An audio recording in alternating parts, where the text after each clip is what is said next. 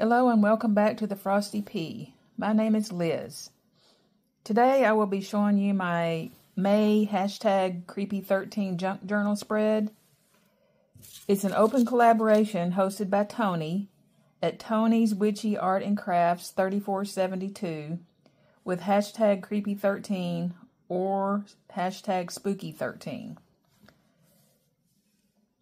I will add all this information in the description box below in case you want to check out all the things that everybody's doing, participating. Today, I will be doing my May junk journal spread because I'm a little behind, but that's okay. Mine is on Abraham Lincoln and JFK, urban legend and coincidences. There are many claimed coincidences with assassinations of U.S. Presidents Abraham Lincoln and John F. Kennedy, and these have become an American folklore, but a lot of those that I have been reading on the internet and Pinterest and things like that, they're just basically made up. They're not all true. A lot of them are true. Only the facts will present it here. Okay.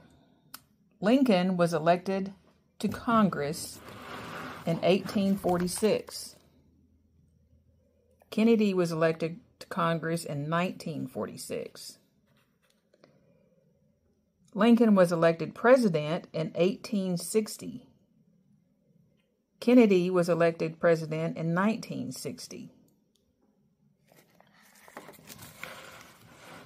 Got a little flip out here.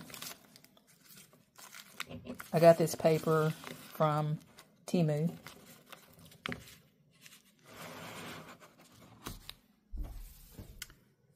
Both were concerned with civil rights. Both have 7 letters in their last names. Both married in their 30s to women who were in their 20s. Both wives lost a child while living in the White House. Both presidents were shot in the head on a Friday. Both assassins' full name is composed of 15 letters. But it gets weirder. Both were succeeded by Southerners named Johnson. Andrew Johnson was from Tennessee. Lyndon Johnson was from Texas. Both successors were Democrats and had 6-letter last names. And weirder, Andrew Johnson, who succeeded Lincoln, was born in 1808. Lyndon Johnson, who succeeded Kennedy, was born in 1908. Now we're on the crazy train. Both had security agents named William, who died within 48 hours of attaining the age of 75 years, 5 months. Lincoln was shot in a theater named Ford. Kennedy was shot in a Lincoln car made by Ford. Both assassins committed his crime while in the place where he was employed. Both assassins were killed before they could be put on trial. So I was always fascinated with all these facts. The one that I started out on seeing was on Pinterest, and I took out a lot of the information because it just wasn't true. This is a flip up, and you can see Abraham Lincoln's hearse. It's very elaborate. Looks like a parade float.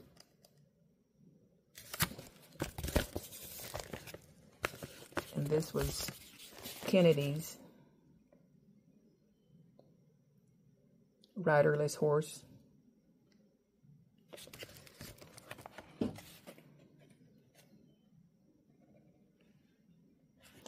Well, that's all I have for today.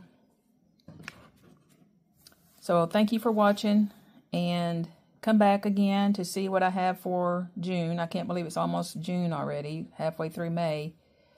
I just wanted to show a quick thing about my journal here.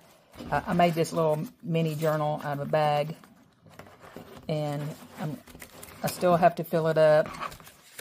This was for January, Skull and Bones. If you didn't see that, you can go to my last video. And it was mostly about the Bone Church. in the Czech Republic. Very creepy. And then April, I have an idea for what I'm going to do for February and March. This was my April. This was the first one I did when I first found out about this challenge.